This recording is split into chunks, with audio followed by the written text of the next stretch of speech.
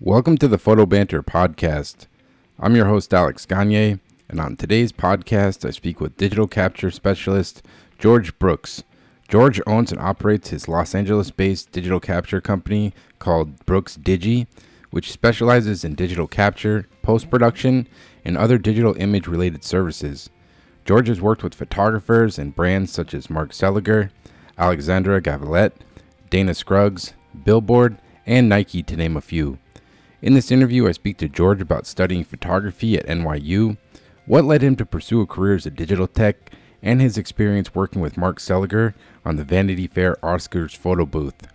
And I also speak to George about building his first computer at the age of 8 years old. When working on commercial photo shoots, the digital tech is such a key component to having a successful shoot, so I was really excited to speak with George about his journey with photography and digital tech work. So I hope you enjoy, and thanks so much for listening. All right, George Brooks, aka Brooks Digi. Welcome to the podcast, man. My first digital tech, or how do you go by it? Digital capture specialist, or what? How do you title it? Usually digital tech, digitech, tech. Those are kind of the usuals. But yeah, thanks for having me, man. This is my first time being a guest on a podcast too. It's something I've always wanted to do. So I like really it, man. Honored to be among a bunch of really cool names, people I really admire. So appreciate it. I appreciate it, man. Well, let's get straight to it, George. All right. Let's get to the question all the people want to know. Canon or Nikon? What are you going with? Oh man. I don't want to catch any hate here. I'm a Canon guy. That's kind of what the market's like out in LA. I'd say like 90% of my clients are Canon shooters. So that's just kind of the system I've been using and had for many years. No hate for the Nikon. I think the D850 is an awesome camera.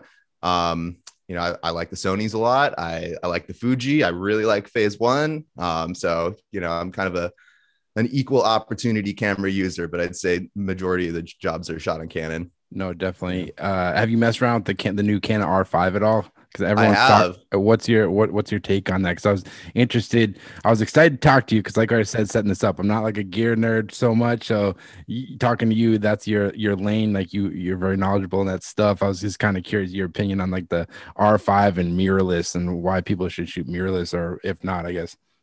Yeah, totally. I mean, I will say for the last like 3 or 4 years, as mirrorless has been coming up, I've been pretty resistant to it. Like a lot of the photographers I work with, I haven't been a huge fan of the electronic viewfinder. I think that's really like the main thing that people point out as what's kind of holding them back from switching. So the R5 was the first mirrorless system that I personally bought. I bought it a few months ago, and I've been putting it out on jobs ever since. I obviously had used a lot of the Sony mirrorless cameras and some of the Fuji mirrorless cameras before. They have their pros and their cons. But for Canon shooters and people coming from 5D Mark IV or 5DS, I think if you were a little hesitant to switch to the Sony mirrorless system, give the R5 a try, because I think you're really going to like it. It's going to feel really familiar ergonomically.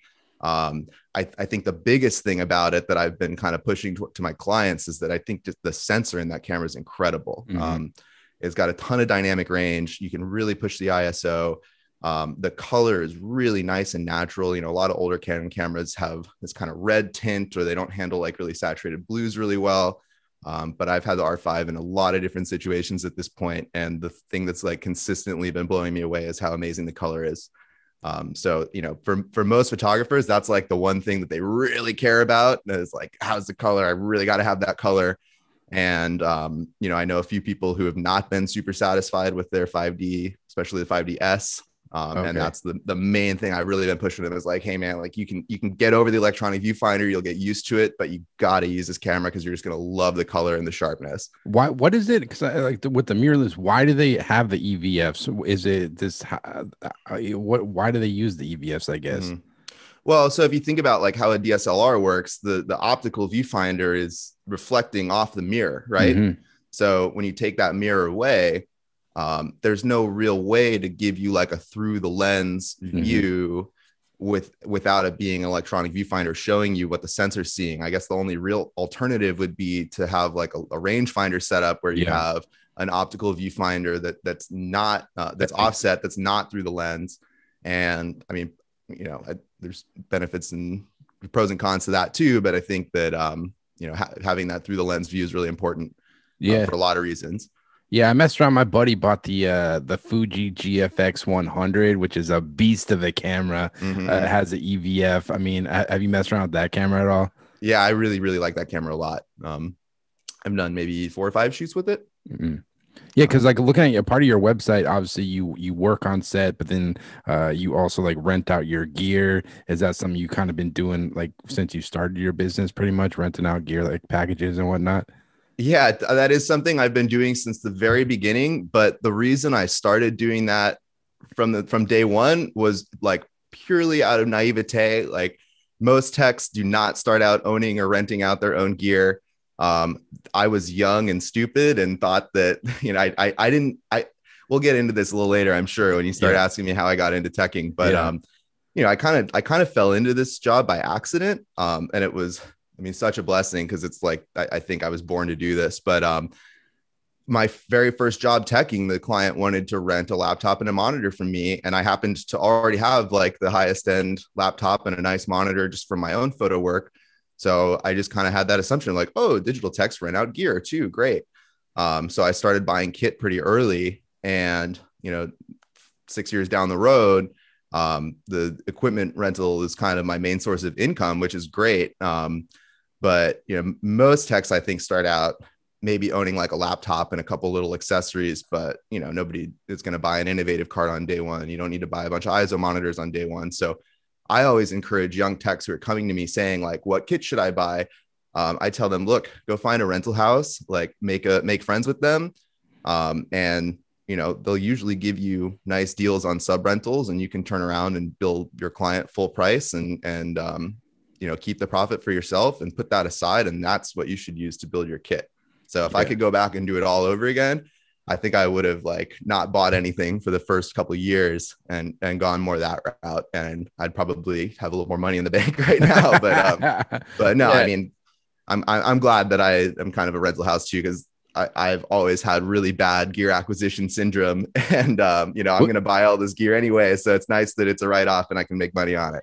You feel like that's part of your job, because like when people come to you, they come to you because of your knowledge of technology and like staying up to date what the new technology is. Like, do you feel like you have to constantly kind of keep updating your kit? Like you said, you got the R5, and you kind of have to keep offering like new products and stuff for clients, pretty much. Yeah, it's a balance for sure. I think that being up to date on kit is definitely a huge part of it. I think like personality is also a huge part of why really anyone gets hired, but especially techs and assistants. But I think it's important to stay up to date on stuff, and you don't want to be sending out old broken laptops and cameras and stuff that aren't going to perform, because that's not a good look. But I think that it's also a balance of figuring out what people actually are going to rent from you and what you're going to make money on.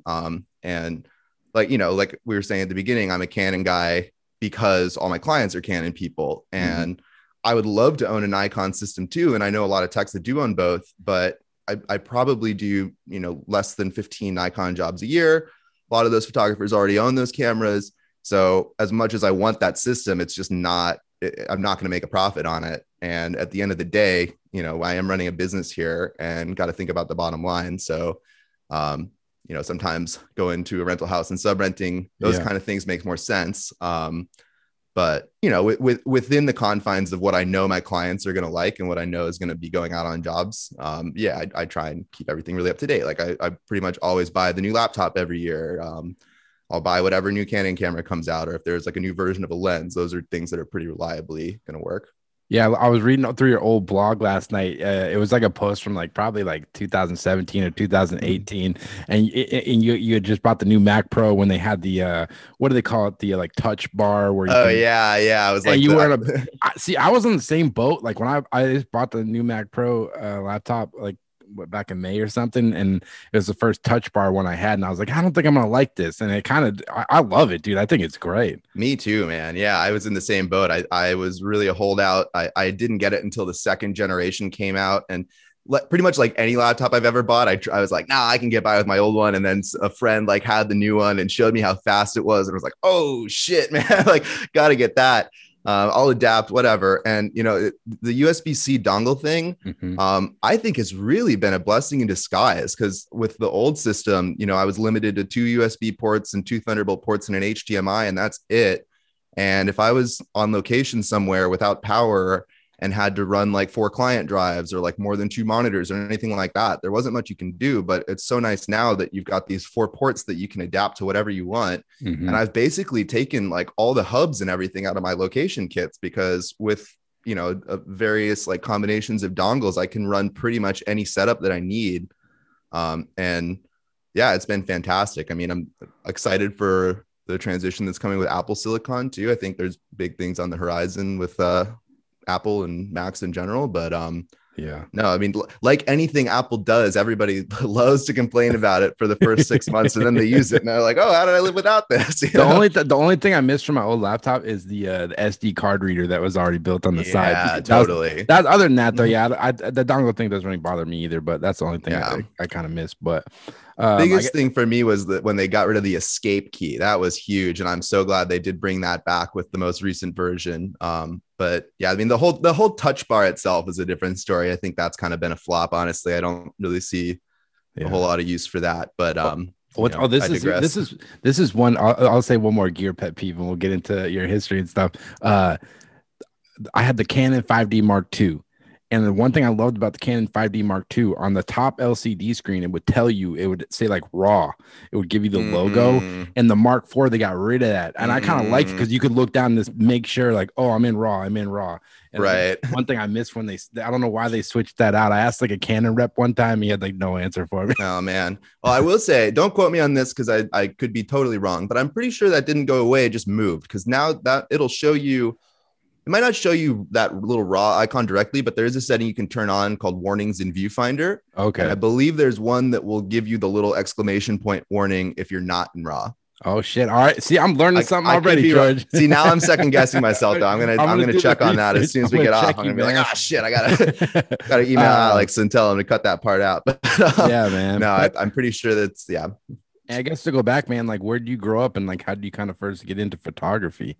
Sure. I hope I don't ramble here because it is kind of a long story, but I think it's interesting. But so I'm in LA here. I grew up in the suburbs of LA, a town called Thousand Oaks. Oh yeah, I lived there when I was a kid, man.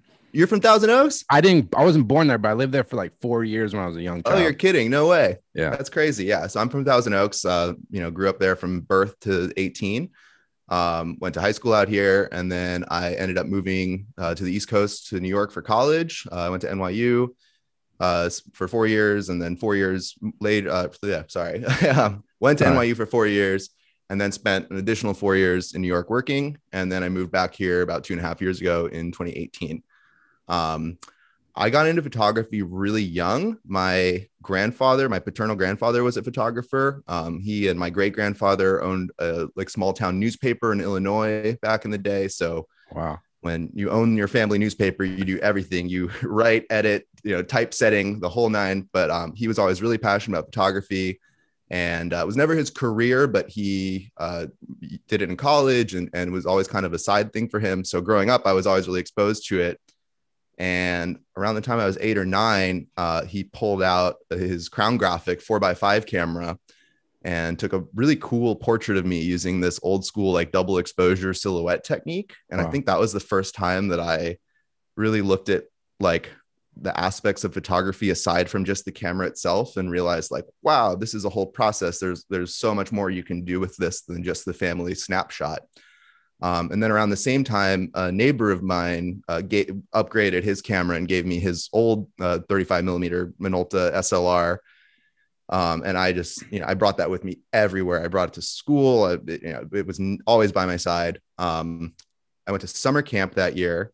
They had a photo program that with a dark room. I got to print in a dark room for the first time. And you're like like 8 or 9 years old? 8 or 9 years old. Yeah. Doing my first darkroom prints. I mean, and this was like in the early 2000s when digital was just starting to become a thing. And like, people, the darkroom, I think at that point was clearly like an obsolete thing. Like I didn't even know what a darkroom was. Like my mom went to CVS to get her photos developed, so I was just absolutely hooked by that whole process. And then, I mean, really from that point up through like most of college, I was really, really focused on darkroom work.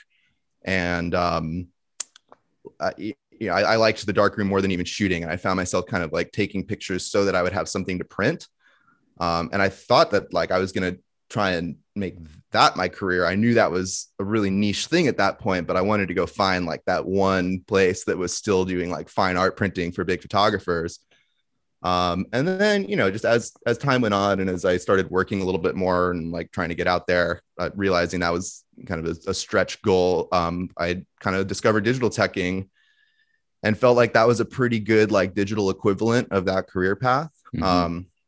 So yeah, that's what when you were like at NYU, like at that point, like what kind of stuff were you shooting photos of? And like, did you ever have like aspirations of like shooting commercially yourself or? Whoop, do you freeze there, George? Whoop. I think I lost you, George. I think. Uh-huh. I think you I froze. still see I'll you. just. I got you now. Okay, yeah, cool. I was edited, but yeah, I was just saying when you're at NYU, like what kind of stuff were you shooting, and like, did you ever have like aspirations of like shooting or anything like that? Yeah. So I feel like a lot of your other guests have said this too, but I felt like being in art school and NYU was very much a fine art program and not very technical. Your professors kind of want you to, I mean, they don't want you to work a certain way, but there's certainly like pretty strict guidelines that they want you to work in. And at the time, like coming out of high school, I was really into like lo-fi imagery. I was doing a lot of work with toy cameras and weird filters and double exposure techniques and that kind of stuff. And that really didn't fly with my professors. And they wanted me to kind of up the quality a little bit and make work that was a little bit more technical or technically proficient and not so like from the hip. So I ended up shooting a lot of large format in college. At the time, my biggest influences were probably Vernon Hillebecker. So I was doing a lot of like multiples and projects where I was in New York City, so you have this huge canvas to work with. And I was trying to go out and find these like common elements of the city and do these like, grid kind of series work of that. And that was what I was doing for the first couple of years.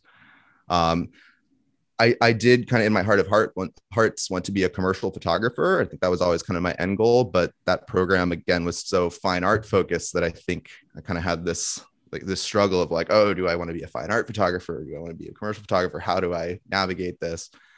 And I think in the midst of that kind of mental gymnastics, I realized that all my peers I was surrounded with were really like falling into this nicely and figuring it out and making really good work. And I was kind of lagging behind that in critiques, but all those same people were coming to me with their technical questions and their Photoshop questions and their printing questions and their darkroom questions.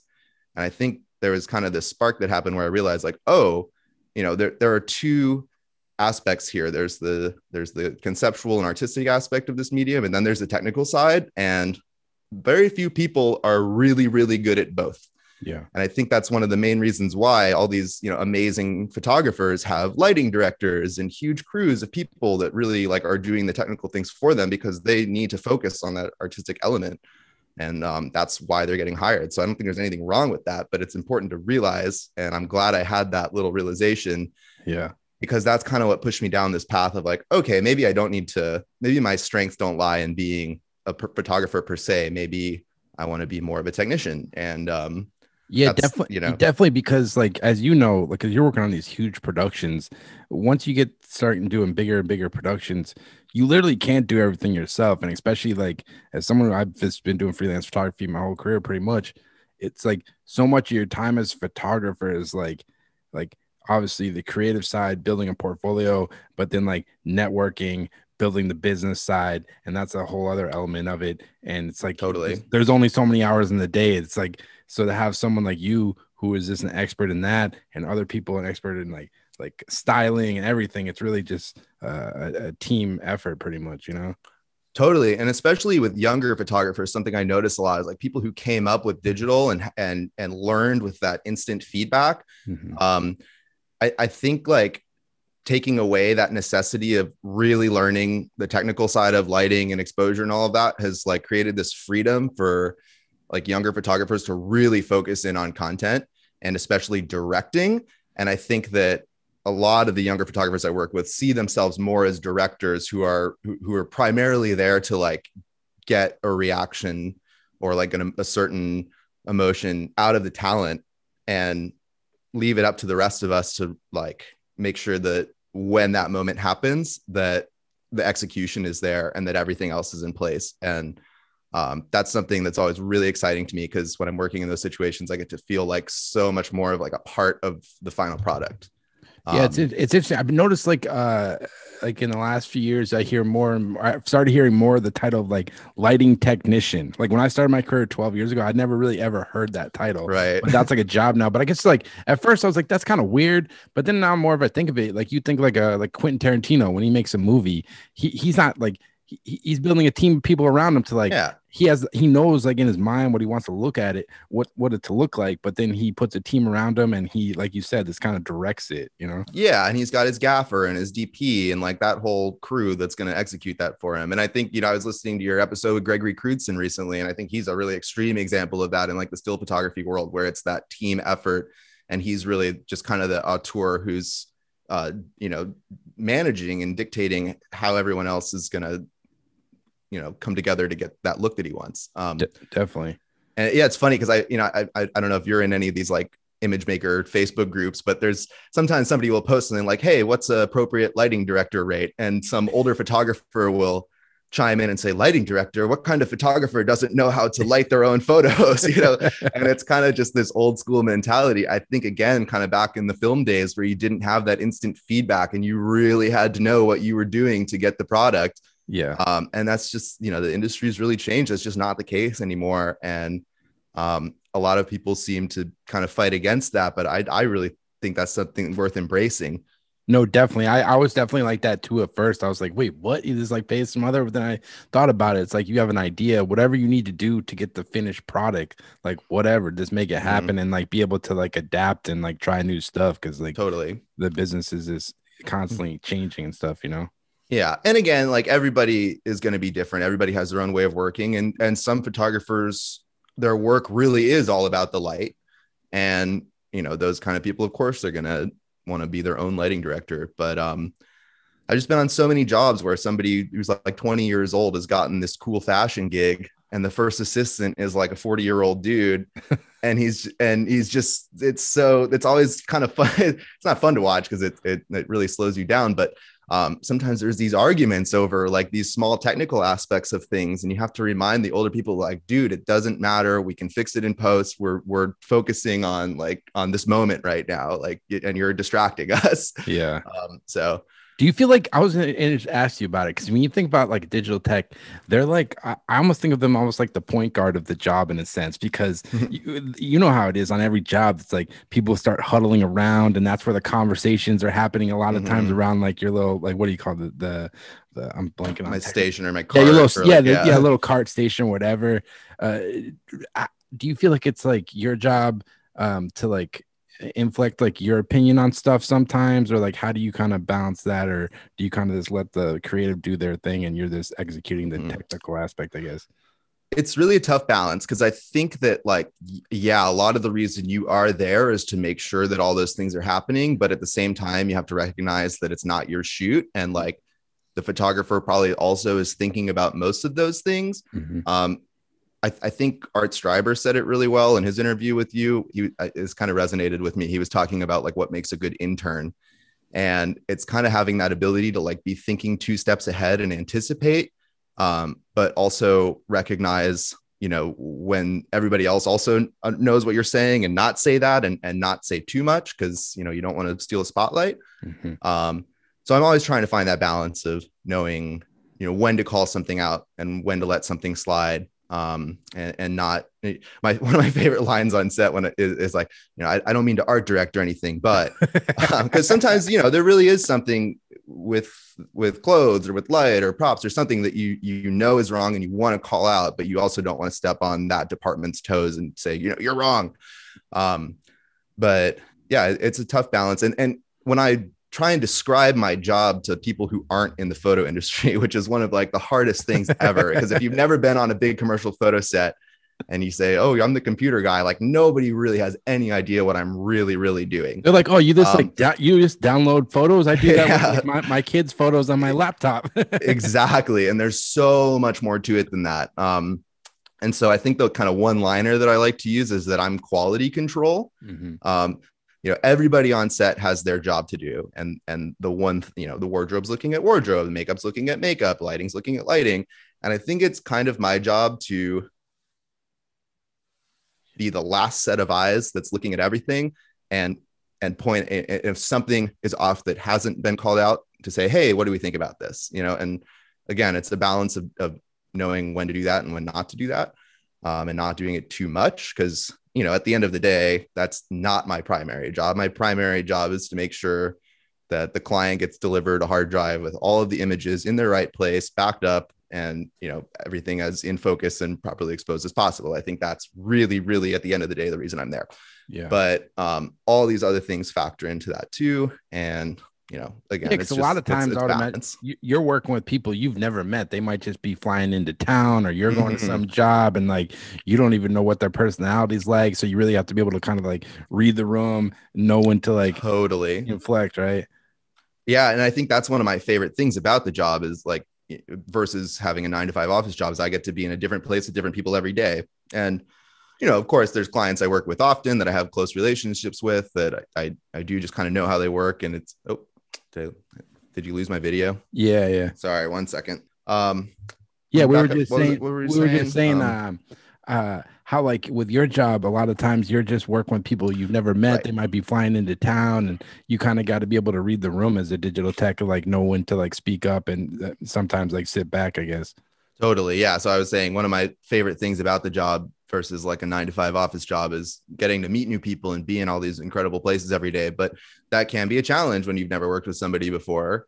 And yes, I think in those situations, I do tend to be a little bit more quiet, because, you kind of want to listen a little bit more and watch how those people like to work, and see how that photographer is going to like react to feedback before you really want to jump in and be a bigger part of it. But I really like working with photographers who are like really collaborative and where it is a team effort. And that's always fun to find. But yeah, I mean, especially for me, a lot of techs really do have their like 4 or 5 solid clients that they work with all the time. They travel with them, and they don't really take other jobs, and like those are their clients. I'm kind of the complete opposite. I think part of it was coming from New York to LA. New York has the crews in New York have a reputation of being really on point and hustling and just doing good work. Obviously, crews in LA, very professional as well, know what they're doing. But I think a lot of photographers in New York are a little bit wary of working with people with like California laid back attitude and really want that hustle and drive. So especially for the first pre-COVID, like first year and a half I was out here, the majority of my clients were New Yorkers who were flying in. And I think part of that was like my network was out there. So, I might have a friend who's a tech there who has one of their clients who's coming to LA, and they're like, oh, you don't have the budget to fly me out, but I know this guy out there. Also, like we were saying with me being a little bit more focused on like owning and renting equipment than some other techs, I think that also helped me attract more like out of town people who might not be flying in with their own kits, that kind of thing. So yeah, I'm constantly working with new people that I've never worked with before. And especially now that a lot of those older clients that I had like aren't traveling anymore, I'm picking up more local LA clients who are new to me as well. So yeah, that's something I'm constantly. It keeps it exciting. Because looking at your website, you've gotten to work on a lot of cool. Obviously, you do editorial stuff, commercial stuff, and it keeps it interesting. Because I've definitely had like, you can definitely get stuck in a routine of like, I've done like years where you just shoot a ton of e-commerce where it's like, it's good. The money keeps coming in, but like that for your creative mind, it can get really monotonous and boring. But looking at the work you get to do, it seems like it keeps it kind of fresh and exciting. Cause like what kind of stuff do you like working on most, do you think? I think I always love anything with celebrities. I think that's always really fun. And I just like the pace of that, where it's like, go, and then hurry up and wait. And then the pressure's really on for that like 20 minutes that you have talent, and then you can cool off a little bit. Like, that's the environment that I really like being in. So I've been fortunate, especially lately, to be working on a lot of key art for, film and television. That's kind of my jam. If I could be doing more of that, I just always like a big production a lot of people. It's party. just a fun environment to be in. So Yeah, man. that's kind of what I'm aiming for. But I'm a total equal opportunity tech. You know, I've done plenty of e-com. I do lots of editorial. I've done car shoots. I've done still life. You know, I've done it all. And you know, that's one thing I tell people that I really like about my job too, is like, if I had tried to have a shooting career straight out of college, my work would have to be a lot more focused. I would probably be doing one or two types of work. I wouldn't, as a younger photographer, wouldn't have the opportunities necessarily to be on all these big productions and see how that operates. So I've really liked the opportunities that teching has afforded me to like get on some of these really big jobs and not only see how all of that operates, but really be like a team player in that whole crew too, and playing a part in it. And it's really fun. And also like that's what I'm jealous of. Like I assisted for, I wish I almost, when I got out of college, I wish I assisted for longer. I probably assisted for like 5 years, like full time. And then I kind of just made a decision to break off. And, but your knowledge of like getting to see so many different types of photographers and work so many different clients, your knowledge of like lighting is like, and you just get to see so many different scenarios, and like who knows, maybe down the line you could want to start working on your own book and shoot, and your experience of getting to be on set and see how like hundreds of different photographers work is like invaluable pretty much. Totally. And it's always really fun too when, and this has happened a few times, where you get on set and you're looking at the deck and there's a reference of like something else that you've worked on, and they're like, how do we light this? I mean, like, I can tell you exactly how we lit that. You know, that's pretty fun too. Mark Seliger has been kind of my big name client for a long time, and he ends up, people love referencing, let's do Seliger lighting, let's do it how Seliger would do it. And it's always fun to be like, oh well, I think Mark would probably do it this way. Set up the octa. Yeah, I've been really blessed to have the opportunities to work with some really, really talented folks and glean a little bit of knowledge from them. On that topic too, I wanted to mention, it's interesting you bring up like assisting and transitioning into shooting with that knowledge, because I think a lot of techs, especially assistants, but a lot of techs too, are doing it kind of as like a career bridge where their end goal is to shoot, but they tech or they assist to get that on-set knowledge. And I've always been a little different. Like I was saying, I've always seen, or, you know, for my career, at least since college, I've seen myself more as a technician than an artist. And I don't really have much of a desire to be a commercial photographer. I mean, maybe like 20 years down the road, but it's not my end goal. I would much rather like own a rental house or something like that. So you're smart, man. You're business minded, man. Everyone else has got dreams of like shooting stuff. Yeah, and don't get me wrong, that's like an amazing career, and the people who want to do that, I think it's great. But I have always really liked the aspect of my job where like I go in, I do the job, I go home, and I'm done, and I move on to the next one. I've always kind of struggled with pre-production and post-production.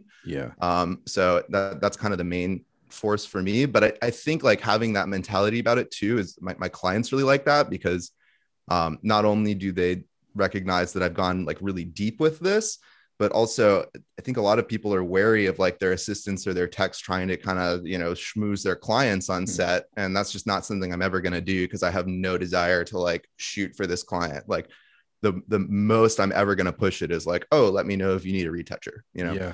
So no, definitely. And I think it just goes back to, there's so many different like paths you can take in this industry. And you could be like a photo editor, you could be a digital tech, you can be a retoucher, and there's this there's just so many different things you can do and like lanes you can go down, you know? Totally. And I don't think that like schools teach that enough either. I think that's something that's really important to recognize for young people who, you know, see themselves wanting a career in this industry, but don't really know where they fit in. I mean, another thing I think that's important to recognize, I think it was Andrew Hetherington, who's a client of mine, who was talking about this on your podcast. Great guy. Love Hetherington. Yeah, love Andrew. He is, Andrew, if you hear this, I can't wait to work with you again once we can travel. But he was talking about how he initially thought he wanted to be a fashion photographer, and he realized that fashion photographers really like live and breathe fashion. They're passionate about fashion first. And I think that really applies to like anything that you want to do with photography in any role. You know, wardrobe stylists are going to be really passionate about fashion. So I think people who shoot entertainment are usually pretty passionate about film and television and or music or whatever, you know, entertainers they're shooting. So for me, I was always a nerd growing up. Like I love to tell people that I built my first computer the same year I got my first camera, which is Wow. true. So, I think when I discovered this role on set, it was kind of like all these things that I had always been passionate about coming together into this like one thing. And, I still like love computers and technology. And I think that that's kind of the driving force behind what like keeps me motivated to get up every morning and do this. So, Yeah. I think it's so important for young photographers to identify like what they're passionate about outside of photography and like bring that into their work. And maybe even, if you're considering like where to go for school or what to study, like don't study photography, study that other thing that you really like. Because, you can, especially nowadays, like anyone can learn photography on their own, but on YouTube or by assisting other people or whatever. Like if I could do college all over again, like I don't have any regrets per se, but I probably wouldn't study photography. What do you think? What do you think you go for, like computer engineering or something? Maybe something like that. I also, sorry, mom, but I probably maybe would have skipped college. I feel like I skipping college was not an option for me. Like I was always expected to go to college just based on like the high school I went to and my parents. That was that would not have been an option. Yeah. But I look at a lot of my friends who are the same age as me and do what I do, who just started working straight out of high school, and I feel like having that onset experience earlier on really pushed them ahead. And college is a great 4 years to be allowed to like make mistakes and learn from your mistakes without having the pressure of like a client who's paying you. But I think if I had maybe started out a little bit lower on the totem pole a little bit earlier and had that progression on set, I might be a little bit further along today. I don't know. Because when you were at NYU, were you kind of like assisting in digital teching while you were in school, or like how did you kind of first like start working commercially as a digital tech? Yeah, great question. I was hoping we'd get to this. So I was assisting in school. I started really like freshman year, taking some light assisting jobs. Obviously pay was terrible, sometimes unpaid things. Like I just wanted experience. So I was doing some assisting. It was junior year. I got hired to assist on an e-com shoot through a friend. And I got there and they had 2 sets set up, and it was like a 3 or 4 day shoot. And they said, hey, we actually need a second digital tech for our still life set. Or do you want to do it? And I said, what's a digital tech? And they said, oh, you just, you will tether the camera in, you watch Capture One, make sure everything's in focus. What's Capture One? I was a Lightroom guy at the time. NYU did not teach Capture One and still does not. Wow, that's cool. That's mind-blowing, dude. I'm actually, I was supposed to, I think today, actually, next week, I was supposed to go in and do a Capture One demo for one of their lighting classes. I do that for them sometimes because nice. A lot of the internships like require it. But yeah, anyways, I digress. So they said, bring your laptop tomorrow. I said, no problem. I didn't know what a kit rate was. And the other digital tech that was there sat me down and gave me kind of a 5-minute overview of Capture One, which I picked up really quickly because I, kind of had that background computer knowledge, and, just kind of went from there. And I loved it. I was having a blast. And that tech was like, hey man, wow, you have some promise here. I shoot as well. Do you want to tech for me on my shoots? And I said, yes, absolutely. So that was really cool to have like a legit digital tech, like teaching me as he was shooting, because he could play that role of the photographer and be like, now I want you to tell me this or do this for me. And then after a little bit of that experience, one of my friends in college, Alexandra Gavillet, who's still one of my favorite clients to work with, and we work really closely. She started getting a little bit more commercial work herself as a student, and hired me to tech on those jobs. I did it for free because I wanted the experience. And it all just kind of went from there. So I started seeking tech work in college. And then, straight away when I graduated, kind of made the decision. I was shooting a little bit still. I was doing some like event work and some assisting still. But by the time I graduated, I was pretty sure that being a full-time digital tech was like the career that I wanted to have. So I was starting to get more of those jobs and push for that. Yeah. No, it's awesome. And like for people that interested who maybe you are interested in pursuing a career as a digital tech, like what are like some important skill sets they should have if they want to do this as a living, you think? Good question. First and foremost, like knowing Capture One in and out, very important. Don't want to overlook that. I think one of the biggest things that I had going for me that I see a lot of younger techs having a little bit less proficiency in is like Mac OS and just computing in general. Like I said, I always had kind of a background in computers, and my student job in college for junior and senior year, I was the digital lab TA at NYU. So I was responsible for maintaining like 50 computers and doing all the software updates and, calibrating all the monitors, cleaning all the print heads, like just doing all the computer maintenance. And I really loved that job and I took it really seriously. So I actually ended up like coming to the photo department and saying, hey, rather than buying all new computers, let's like upgrade all these Mac Pros you have. So I ended up like rebuilding all of their computers, and we'd have to work with the IT department to do these like really complicated software updates because of their like, multi-license management. So I had this like really deep knowledge of like managing Mac OS. And I think that's really helped me, just even being able to do like basic terminal commands and that kind of thing. And I think, when I speak with other digital techs who are really good techs who I really look up to, that's one of the areas that I see kind of lacking. And I think that when you're really in those situations on set where shit's hitting the fan and you need to do troubleshooting, like having that Mac OS knowledge is really important.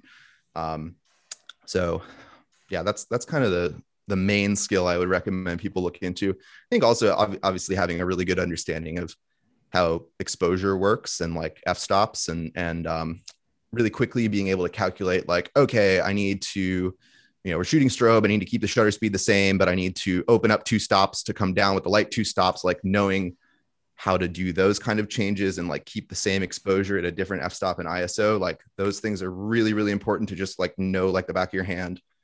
And do you feel like it's important to also know, because I've worked on so many sets where like a pro photo, like one of the bulbs break or like the pack, and it's just kind of knowing like the nuances of all that, like lighting equipment too, is part of your job. I think that's important to have in the back of your head, but that's maybe one of those situations where it's also important to know when to stay in your lane. And like, if you have a really good first assistant on your job, they probably also know that stuff, and it's probably going to annoy them if you're the one trying to solve that issue, if they also know how to solve it. So true. I like that I do know, obviously I know a lot about lighting too. I do some lighting direction, but I try and kind of reserve that knowledge until it's really necessary, until it's a situation where I see that like what everyone else is doing is not working and I need to step in just because we're on a schedule and we need to make this happen. But, I try and stay in my lane a little bit more and focus more on the camera and computer issues first and foremost. Definitely. And, one thing I was excited to talk to you about is this like data management and like, what's your kind of workflow? Because this is something I've been researching a lot, because as a photographer, the more and more you shoot, you're building more and more photos. Like, what's your workflow in terms of like backing up work? Is there any advice you have for like, I don't know, archiving, or what's your kind of process? Sure. Well, I'll start off by saying that my workflow is different than the workflow that I recommend for photographers who are managing large archives. So for me, like I do archive all of my clients' work. That's just a kind of standard service that I provide, minimum 90 days. That has come in handy many times to like, redeliver files to clients.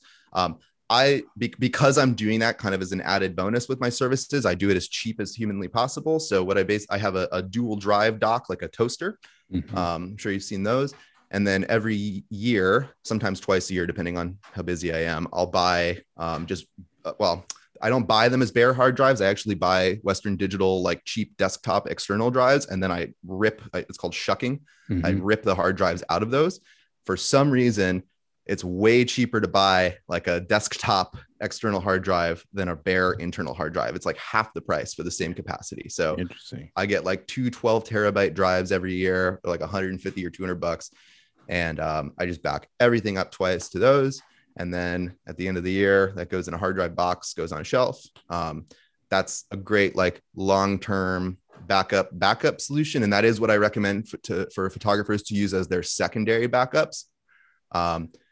But that also is like, I'm backing those files up for like long-term storage, and I almost never need to access them ever again unless, something happens a year down the line. This actually just happened last week where a client requested a shoot from 2019. And I was like, yes, I still have it, and I am charging you for this, But for most photographers, I've been recommending setting up an NAS system, network attached storage, so like a Synology or a QNAP. And there's some really great options for those out there these days. They're really flexible in terms of like expansion. But the reason I really like that is because you can have all your files in one place that you can access really quickly over a fast network at home. But also, if you're on a travel job halfway around the world and a client's requesting files, most of these systems have web-based interfaces where you can connect to that drive and view and retrieve those files and send them from anywhere. Yeah. So yeah, I really like the Synology NAS systems. I don't have one myself, but I've set a couple of my clients up with them and they've been working really well. Yeah. A side note, this is I just read this. I figured this out. If you have an Amazon Prime account, you can upload it's unlimited like cloud storage. Like literally, Yeah, at first I was like, oh, it's probably this like JPEGs. I tested it the other week. Raw files. You can just upload totally. it's crazy. Obviously, that's probably not the best way to store, but it's another lane. It's like if you already have a Prime account, you can store files up on there. Totally. Yeah. I'm a huge advocate of having data in as many places as possible. So I usually recommend to people like you should have, your primary RAID NAS system for your local storage and then make your second copy to the cloud, and Amazon's great. Backblaze is another great option.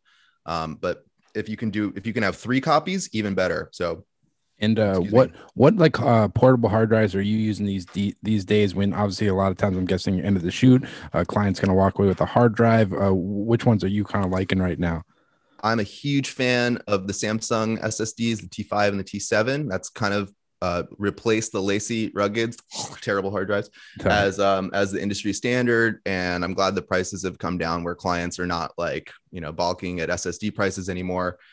So that's always my first recommendation, Samsung T7. If that is a little out of the price range, I really like G-Tech drives, just like the cheap, basic G-Tech mobile 1 and 2 terabyte drives. Those are super reliable. The only ones I really tell clients to stay away from are Lacy and Seagate drives, who owns Lacy. Those are really failure prone. I think there's a lot of like hubris with those where because they have that orange bumper on them and they're called rugged, people think they can kind of throw them around, and that's really not the case. Seagate and Backblaze, the cloud storage company I mentioned, they're really great about being transparent with their data management practices. And every quarter, they actually publish this really detailed report of their drive statistics and the drive failure statistics. And they'll say, we have X number of this manufacturer and this model and X number of this model. And across the board, year after year after year, the Seagate drives have had the highest failure rate of all. And that's what's inside of Lacy. And I've only ever had Lacy hard drives fail on me. I've had 6 or 7 of them fail on me on set. Yeah. And I really am trying to push people to stop using those and switch over to SSDs, because not only are they faster, but they're also way more reliable. Yeah. Yeah, because it makes life easier all around. Yeah, because for maybe people that don't understand what SSD drive is, from my knowledge, it's a solid state drive. Whereas the older drives, you hear that it has the spinning, where there's like a component that's spinning, and with the SSD drive, it doesn't have that. So that's correct. Yeah. Yeah, you can think of an SSD as basically like a giant compact flash card with a USB cable, and that is essentially, what's inside. The technology's progressed a little bit, but yeah, no moving parts. I tell people you can throw this across the room against the wall and it'll be fine. So, yeah. And how has obviously the last year has been crazy for a lot of reasons. Obviously with COVID-19 and trying to adjust to that, like working in a pandemic. What are kind of some of the challenges you've had to handle? Because looking at your website, your office offering like live streaming services. I don't even if that's like a technology you had knowledge of prior to the pandemic, or how has this kind of last year of kind of approaching work been for you, I guess? Sure. Yeah. I mean, the streaming has definitely been the biggest change of all. That was something that I had virtually no knowledge about going into COVID, but very quickly recognized was going to become a thing. So I tried to learn about it quickly. And I think the first like March and April were pretty slow and nobody really knew what was going to happen. And then kind of by May, I think we kind of figured out, okay, like this is here to stay. We're going to have to go back to work somehow. Back then, the biggest thing that people were talking about was reducing crew sizes. So I figured, okay, a lot of people are going to be remoting in. Obviously, clients still have to be able to see what's going on. So I pretty quickly like set up the streaming setup and just kind of, I didn't really have a blueprint to work off of. So I just tried to figure out like what would be the best solution. as usual, ended up building a rig that was like way overkill and too complicated. And I did one job on it, and it's like, wow, I need a whole other second operator just to run this. So then we scaled it back pretty considerably. Basically switched from using real cameras to just using iPads as cameras. That was kind of the big switch that happened. And that's kind of the setup I've been using ever since. And that's become pretty standard. I mean, not every job, but I'd say 80% of my jobs have some sort of streaming component now. I'm feel really good that I kind of jumped on that early, because I feel like I got that out there with my brand, and I've been hired on a number of jobs specifically because I know the streaming. Like a couple of bigger name photographers I work with who have a tech that they primarily work with, who they really like. And I'm not going to ever, step on anyone's toes if they have a good working relationship with somebody. But a lot of those guys don't know the streaming. So they, if that photographer gets a job where the client wants a robust live streaming setup, they come to me and they say, all right, like I need you. So yeah, that's been really good. So that's been the biggest change. I think the next biggest change has just been like the volume of work and the types of jobs I'm looking for. I'm pretty like COVID sensitive myself. I'm trying to be as safe as possible. So respect, man. I respect it. I've become a lot more selective about what jobs I'm taking. I'm trying to really prioritize like higher rate, bigger jobs and doing fewer days per month on set rather than just kind of saying yes to everything. It's tough. It's tough, man, not to cut you off, but it's like I worked on some jobs this year where some companies took it like super serious, and there was like testing, and there was like a COVID manager, and it was like they were like really diligent about what they're doing. And then there was like other companies who was like, it was a big company, like company everyone knows, but they were running like a loose ship, and it was this. I remember other assistants looking at each other like, "What the fuck is going on right now?" Like it's crazy. I won't name any names, but there's definitely a couple of producers I've worked with this past year that I will not be working with again because I was not satisfied with the how seriously they took the COVID safety protocols. For the last few months, I have been very strict about requiring testing on all jobs. I haven't been taking any jobs that aren't testing the whole crew. I think that's a really important step to keeping people safe. I know a number of people who have gotten COVID on set. When that hasn't been happening, I've been on a number of sets where we have had talent or crew test positive. So that when that's not happening, there are definitely positive people out there. I think that's something the industry has been really good at adapting to, especially over the last couple of months with this huge spike we've been having. I haven't really had to turn down much because they're not testing. Pretty much everyone that's been reaching out to me has had some sort of testing. So really happy to see how everybody's adapted to that. Definitely. And it's a live streaming thing. Hopefully this COVID thing like gets better like in the next this year, hopefully. But hopefully. do you think the live streaming is is something you'll try to keep marketing going forward? Because I think the interesting thing about this pandemic is that like obviously Zoom and like video chat has just become like commonplace now, and I think it's going to be like an avenue that a lot of businesses are going to keep utilizing even when the pandemic's over. Is a live streaming thing something you think you'll kind of try to keep pushing as like a service? Absolutely. Yeah. I think it's here to stay. Whether or not I'll be pushing it, I don't know about that. I mean, it's something that like, I'm happy. I'm glad it exists. I'm glad we're doing it, but in honesty, I'd probably rather not be having to worry about it on top of like all the other stuff I already have to worry about. I think there's a lot of debate about this. I think a lot of people recognize that now brands and agencies realize they can save a lot of money by not flying people to set. At the same time, I think a lot of people, especially people who work at agencies, have that job because they like traveling for work, and traveling to these shoots is like a big perk of their job that I think if they were able to do it, they wouldn't necessarily give it up.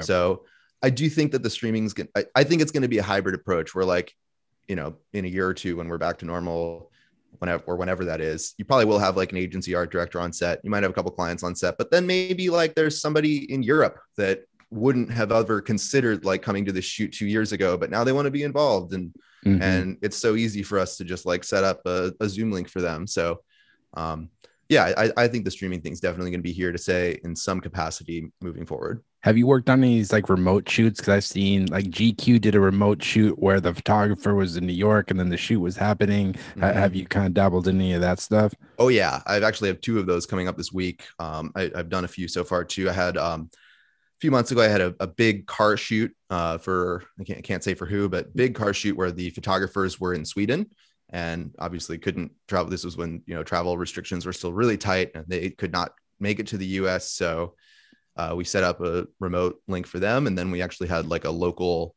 photographer who was on set who just kind of ended up being the camera operator. But they were the photographers in Sweden were doing all the direction. We had multiple like live views of set for them to be able to see what was happening, so they could direct light and all that stuff too. So yeah, I've done a few of those. They're becoming pretty common. I think they're really cool. I think they work. I think I don't think it's necessarily something that's going to like reduce the quality of the final product. I haven't had any remote photographers who have said like, wow, I hated this. It's gone pretty smoothly. I think it's a really cool way of working. Yeah, there's a lot of different ways to do it. Like I know some guys I've talked to are like shipping cameras, and then there's like they'll just like have people setting it up, and then other people. I just interviewed Jay Leonard, who's a entertainment photographer in New York, and he did a whole cover shoot for the Hollywood Reporter last month. And what he did, he took the brand new iPhone. Instead of shooting photos, they were just shooting 1080 like or 4K video on the phone, and then taking stills from that, which I found was interesting. Yeah, that seems like for the fully remote shoots where you don't have anyone except talent on set, the FaceTime thing seems like the approach a lot of people have been taking. And I think that's cool. At the very beginning of the pandemic, I thought that those fully remote jobs were going to be way more common. Oh no, did you lose the video again? Yeah, it's all right. Let me get it back on. Is that all right? Yeah, that's fine. All right, let me start that thought over.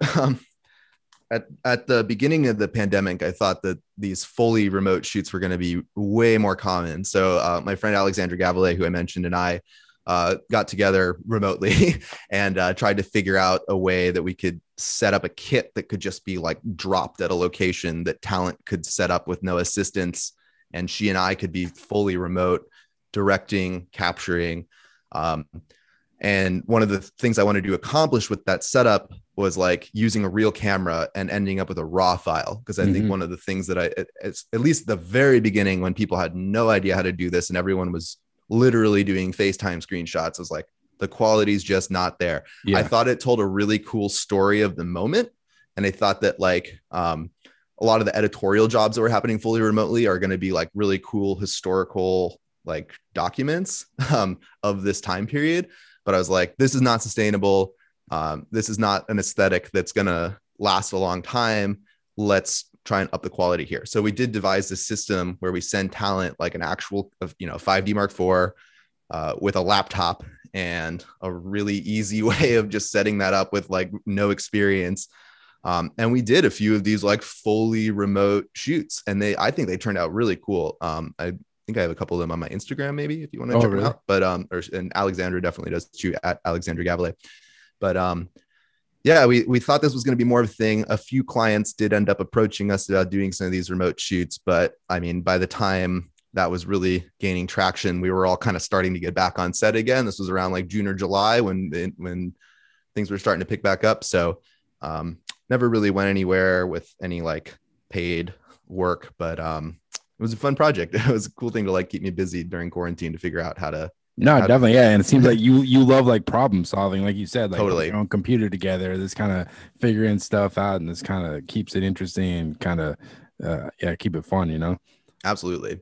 One shoot I was excited to talk to you. You kind of mentioned like work with Mark Seliger. You got to work on the Oscars shoot where they kind of, for what I understand, they kind of basically like build a set. Like, I don't know where they do it, but they shoot all the people like they're won Oscars or kind of at the event, I guess, right?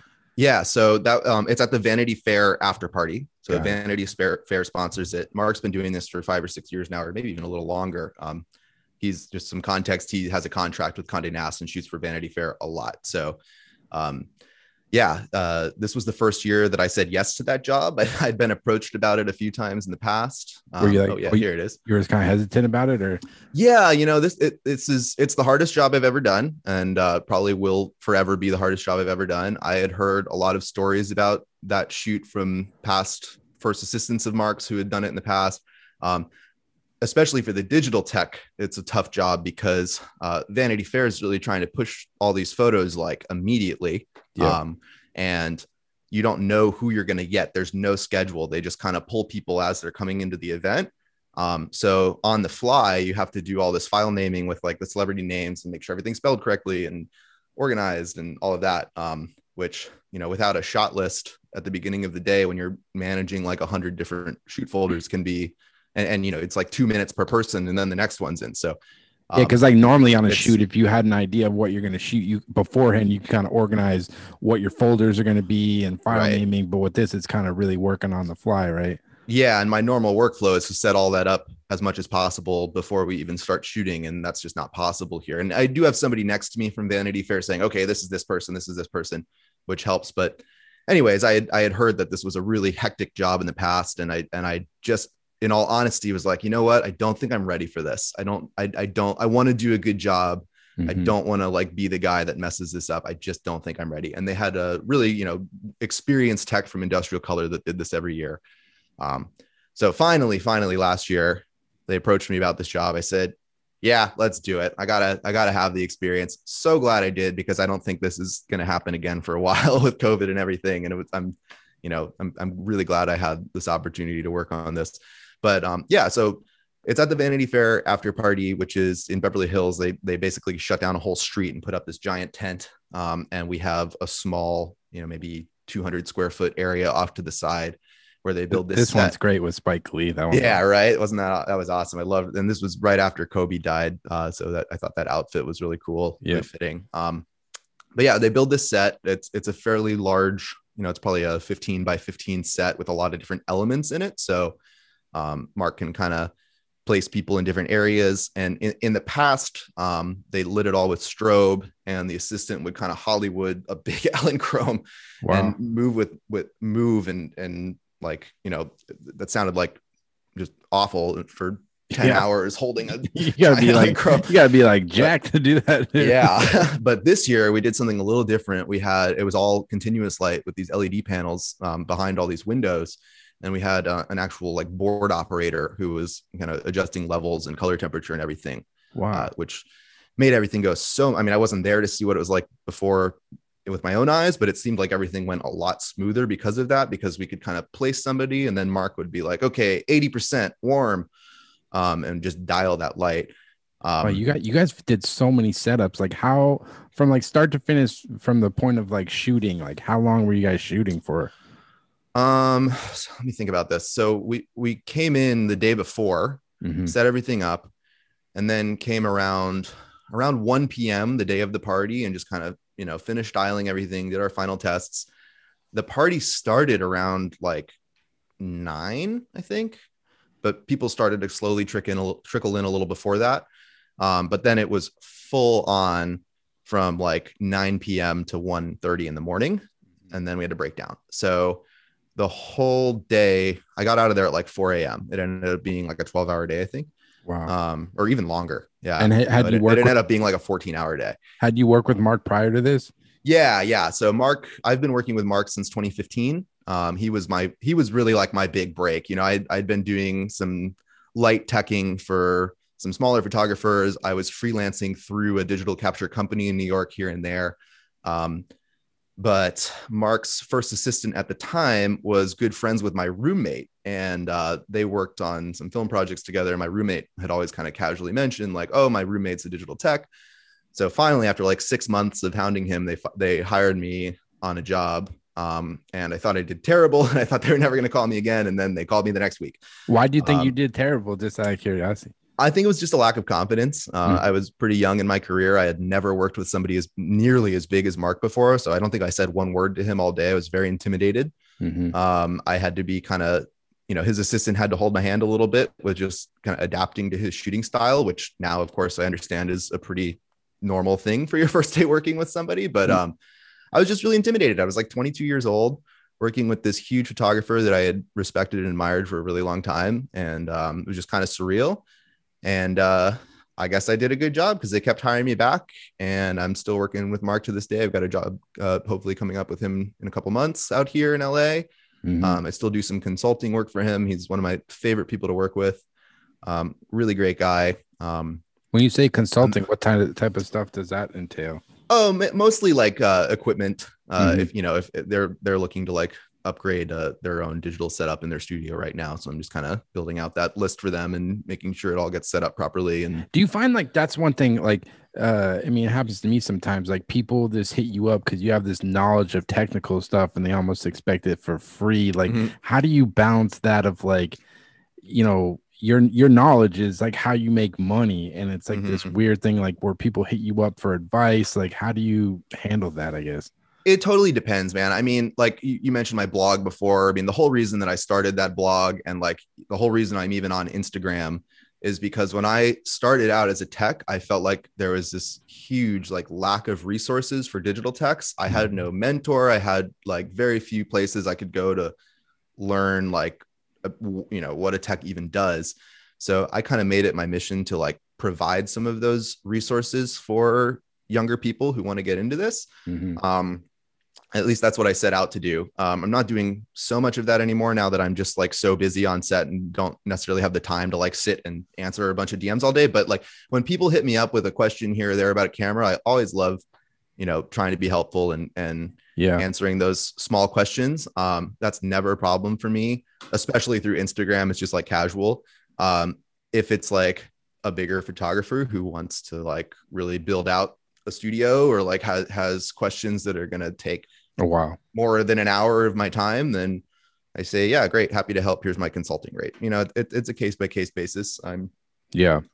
Is that like running a business? Do you think? Because like looking at your Instagram and looking at your website, it's very professional, very well put together. Is like running a business and kind of working as like an independent person. Is that something that kind of took you a while to kind of learn, or is it something that's kind of continually evolving, kind of operating a business, you think?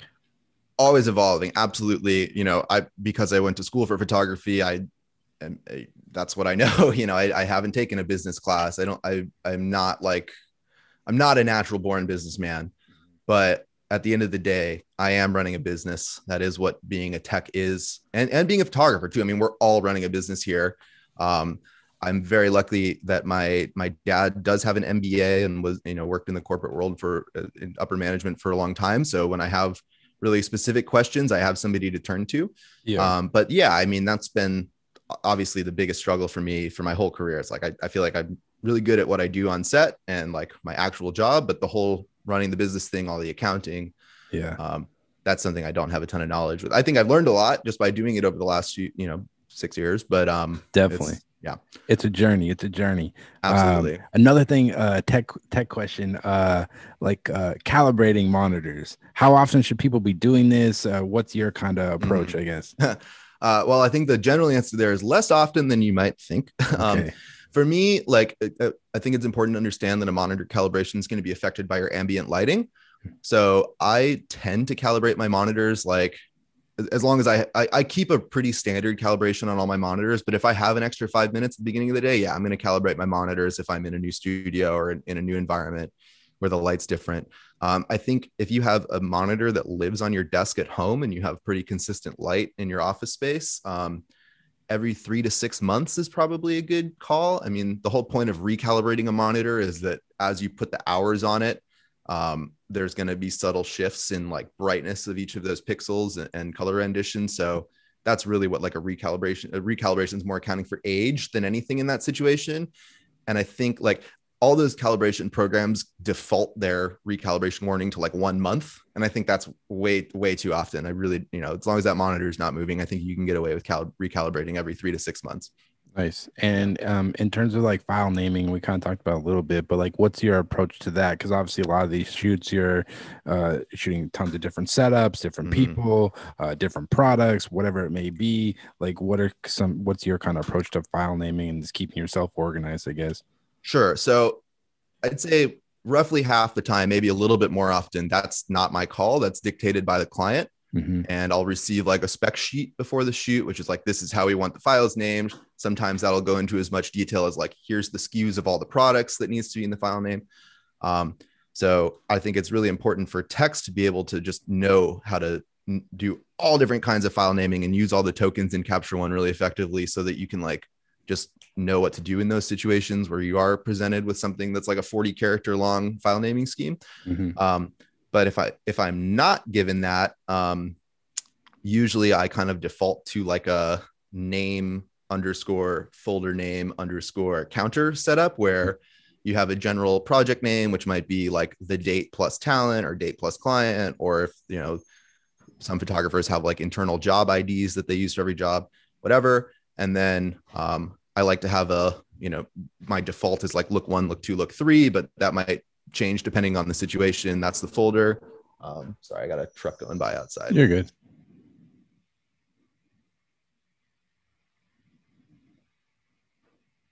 I think it froze there, George. Can you hear me? Personally, I like to keep the big thing that I can hear you. You hear me? Okay, yeah, you froze there for a second. Oh, wait. Whoops, it might be mine. This is still working. Okay, cool. Yeah, you're still fine. I'm getting you. So sorry about that. Cool. Let me back up a little bit. Yeah, so I like to start off with like a job name, just something that's kind of descriptive of the whole project. And then the folders might be look 1, look 2, look 3. That's kind of the standard, but situation might dictate something different that's more descriptive there. And then the big thing that I really like to do is, unless I'm told otherwise, I like to keep the counter at the end of the file name continuously running through the whole job, so that the first shot of the day is, you know, 0001. And then in folder 15 at the end of the day, you're like 2,867, you know, and that way, I think that's a really nice way for clients or whoever to edit and make a list of selects without having to list like an entire file name, because, you know, full image 1,873 is going to be the only image 1,873, regardless of whatever folder it's in. Some clients dictate that you reset the counter every time you go to a new folder. And in that situation, I think it can sometimes get a little confusing, where like, if you have file number 137, that could be from look 3 or look 8 or look 12 or whatever. So I just always like to be thinking about like, okay, if my biggest like workflow consideration is, okay, if this file gets taken out of this folder accidentally and moved somewhere else on the hard drive, or like to a completely different hard drive or something, how are you going to know just by looking at the name where to put it back? You know? Yeah, it gets out of control when you're shooting like thousands, 10,000s of photos in a day. It can get out of hand real quick. Totally. and then more than anything, just consistency. So like, I didn't talk about it, but my session naming is always the same. My session naming is always date starting with the year, 4 digits, underscore, photographer's initials, underscore, client, underscore, job name. So when I go back to a hard drive, even if I'm sorting by name, all of my shoots are also sorted by date. Yep. And also, being that we live in this age of like everything's content, shoots, they'll have still shoots, there's video. Sometimes people will just be shooting with the iPhone for like BTS or whatever, social stuff. Do you end up on some of your shoots having to deal with motion assets, or how does that kind of work, if at all? Sometimes. I would say that was more common when I was living in New York than it is out here. Most of the time, it's either a small BTS crew that's going to like handle their own card dumps, or we're like piggybacking on a huge motion crew that has their own DIT, you know? So every once in a while, someone will say, hey, do you mind dumping some video cards? Of course, no problem. But not something I have to do very often. When I do, you know, if you have a lot of like mixed media on one job, I'll usually at the very top folder level, before even the session, I'll separate that into like stills, video, BTS, or whatever the different, you know, mediums are. Yeah. So that it's really clear on that drive that like, okay, I want the video, go to the video folder. Yeah. And I guess like start wrapping up, like where do you see this, where do you want to take this thing, man? Like, you kind of got any goals for what obviously you've accomplished a lot and gotten to work on a lot of cool projects, but like, what are you hoping to work on for your work and moving forward, I guess? I mean, it's always a tough question to answer. I'm like I'm going wherever the wind's taking me. But like I said earlier, I've always kind of wanted to own a rental house type situation, maybe a small studio rental house combo. That's a tough market out here. It's so saturated in LA. But I mean, right now what I'm working on is kind of expanding my company out, so it's more than just me. I've got I've got about 3 kits worth of gear that I could reasonably send out at the same time. So I've got a few freelancers on my roster that, I'm always trying to say yes to as much as possible. So, so you'll have like Digitechs kind of under your umbrella, kind of. Yeah, I have this situation next week where I'm like fully double booked for all days next week on 2 different jobs. So I'm sending out a freelancer with my kit on the other job. And, I'm still providing some service on the back end with all the logistics and the payroll and all of that. But, the freelancer is going to make the date rate. My kit's working and making money for me. So, trying to expand more into that, where ideally I'm working 3 or 4 or 5 jobs at a time and playing a little bit more of a managerial role. Yeah. Kind of goes hand in hand with my desire to like spend less time on set with COVID, and all those considerations. So, I think that's kind of the more immediate goal for me, is to become a little bit more of the boss and be like training and sending out other people who I know are going to like tech to my standards, and prioritizing going out more on like the bigger, higher budget jobs myself. That would be a cool avenue to go down. Like people that want to be Digitechs but don't have as much knowledge. Like, I don't know, you could teach courses if you wanted, because I don't really know anything about. I've never really heard of like Digitech courses, really. I mean, there's photo school, but even photo school, like they didn't really even teach us what a Digitech was. No, really. Totally. Yeah, they didn't teach me that. I will mention there is one kind of Digitech course. It's the phase 1 certification program. That has changed a lot over the last few years. It's not necessarily something that I think is like required reading necessarily for digital techs anymore. It used to be. It's out there. I mean, Digital Transitions, I don't know if you're familiar with them, but they're a phase 1 dealer who does a lot of events. I've done a few of their classes that have been really useful. But I mean, yeah, you're right. There isn't really like one go-to place to like learn to be a tech. So I get approached all the time by kids who are, fresh out of college, or maybe have done a couple of years of assisting, who like want a tech and want to learn.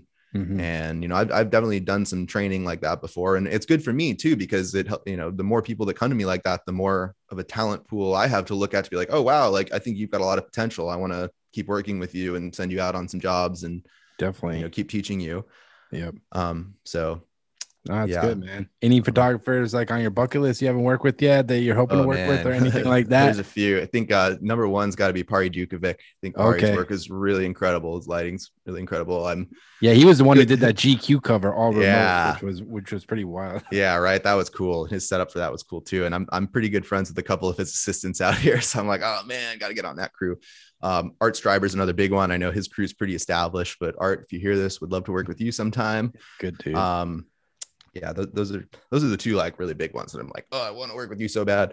But again, I just really like working with as many people as possible and as many perspectives as possible from this. I mean, I used to teach high school students at NYU. We had like a summer program for high school students. And my favorite thing about it is that all the high school kids like didn't know the rules, so they broke all the rules. Yeah. And I think that led to like some really creative work. And so I really, really, all these big name people are great, but I really, really like working with younger photographers who are more at the beginning of their career, because I think they have a lot of ideas and don't necessarily know how to execute. And it's really fun to come in and kind of be that person who takes the idea and is like, whoa, that's awesome. Like, let's make it happen. So that excites me just as much as like watching somebody who really knows what they're doing work. Yeah, definitely, man. Well, George, dude, it's a real pleasure. I'm glad we did this. Thanks, Alex. Me too. For Digitech, like I said before, man, Digitech, they're like the point guard of the job, man. You look to them, they're kind of helping run the ship and steer it and keep everything organized. So it's a real pleasure kind of hearing your journey with everything. So I can't thank you enough, man. No, thank you. This was a lot of fun. And for people that, if they're looking for a Digitech, I don't know if they're in LA or wherever, where's the best place for them to go to contact you?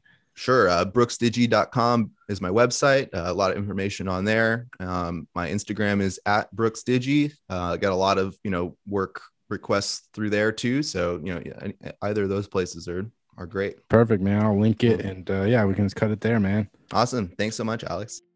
So there you have it. That was the George Brooks interview. Just want to thank George so much for taking the time to come on the podcast. I've been looking forward to having a digital tech on the podcast for a long time. So I know I learned a lot just kind of hearing about his experience working as a digital tech and everything that goes into his work. It's really incredible stuff. Definitely go check out George's website at brooksdigi.com, as well as his Instagram at brooksdigi. He's based in the Los Angeles area, but I know he works with photographers all over. So definitely go check out his work. Lots of cool stuff up there and whatnot. And he's always posting up good information on his Instagram as well, with like tech info and just kind of behind the scenes photos from different shoots he's working on. So definitely go give him a follow. And as always, I'll be having weekly podcasts every week on Apple Podcasts, Spotify, as well as the Photo Banter YouTube page. So definitely go hit the subscribe button up on our YouTube. It'd be much appreciated. And as always, thanks so much for listening, and take care.